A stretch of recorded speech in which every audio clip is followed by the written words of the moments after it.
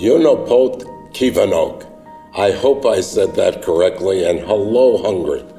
My name is David Cornstein, and I am deeply honored that President Trump has asked me to serve as his ambassador to Hungary. Hungary has always been in my heart, my entire life. My beloved grandmother Sarah was born in your country, and I have always cherished that connection. My family's history illustrates the deep historical ties between our countries, and I am eager to make our relationship even stronger.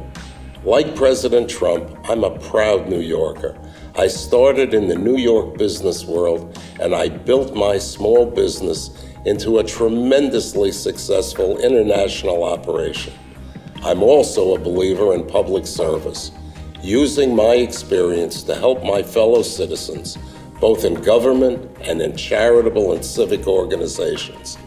But none of my accomplishments would have been possible without the support of my wonderful family. My wife Sheila, my children Mark and Natasha, and my grandson Danny, the light of my life.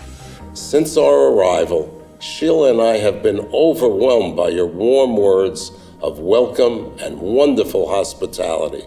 We are so happy to start our new life here and excited to explore your beautiful country, learn more about your fascinating history and rich culture, and of course, meet as many of you as we can.